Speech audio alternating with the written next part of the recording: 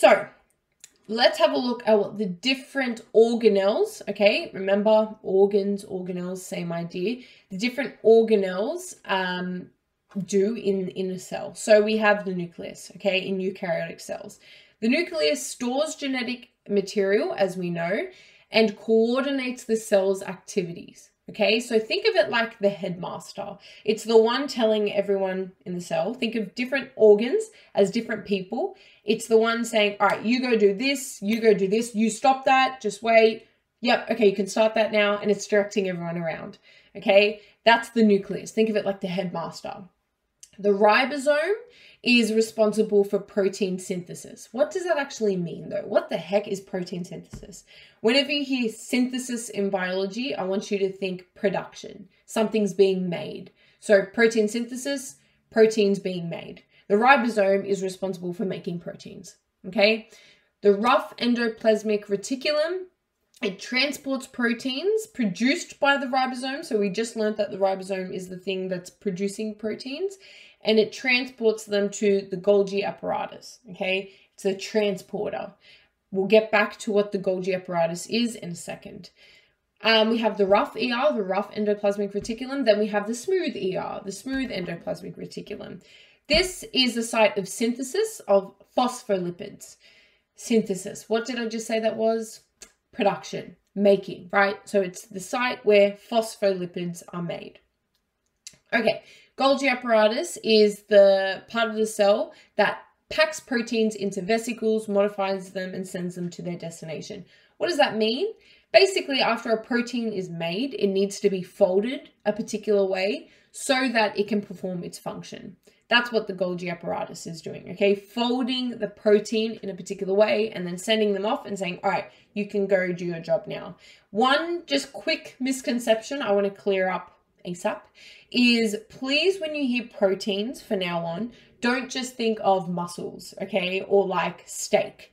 Proteins, that they do have a lot of protein, don't get me wrong, but protein doesn't just mean some kind of like muscle or something to do with muscles.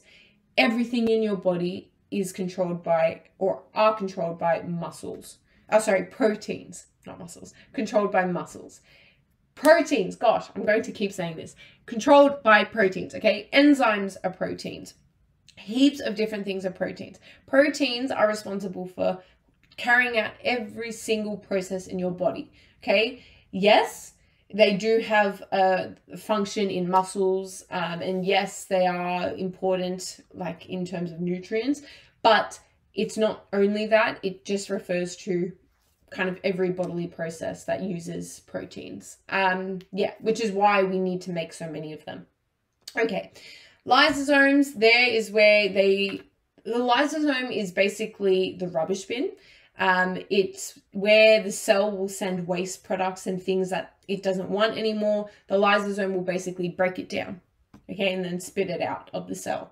The lysosome is like the rubbish bin, okay? So those organelles are all involved in the synthesis, production, making of, and processing of proteins and lipids, okay? What's lipid?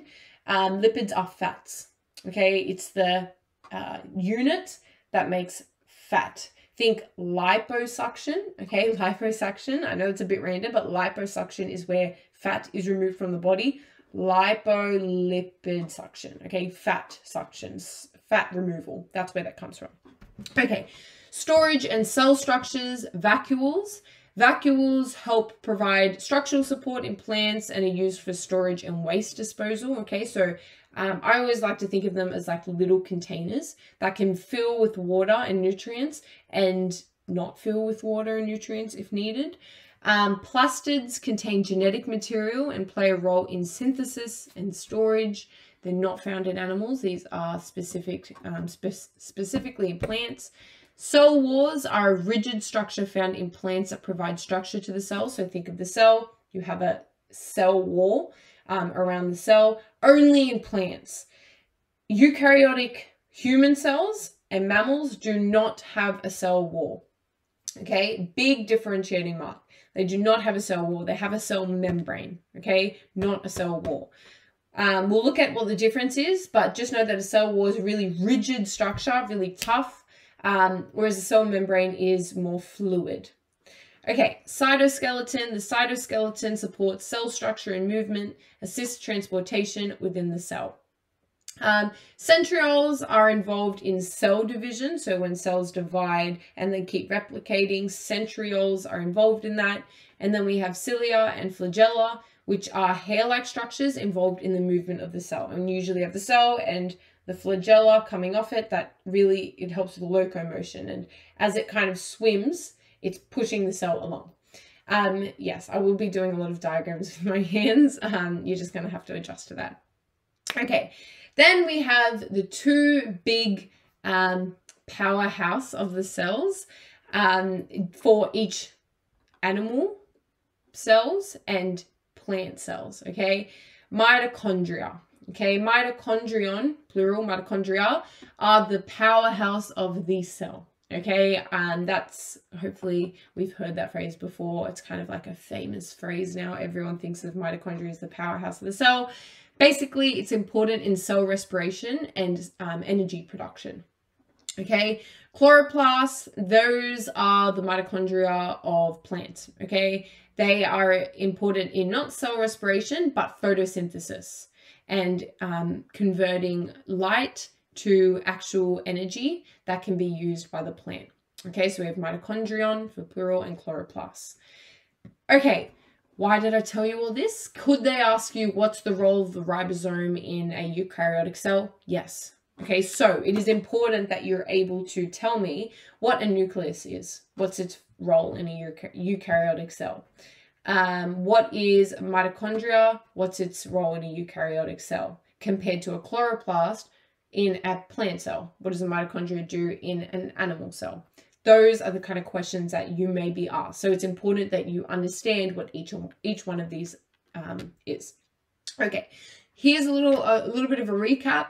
I would certainly put this in your notes if you haven't got something similar.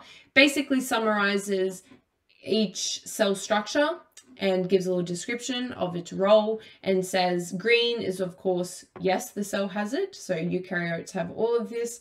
Prokaryotes, however, do not have this red stuff. Yellow, they may have, they may not have. Okay, so some prokaryotes do have a cytoskeleton, some don't.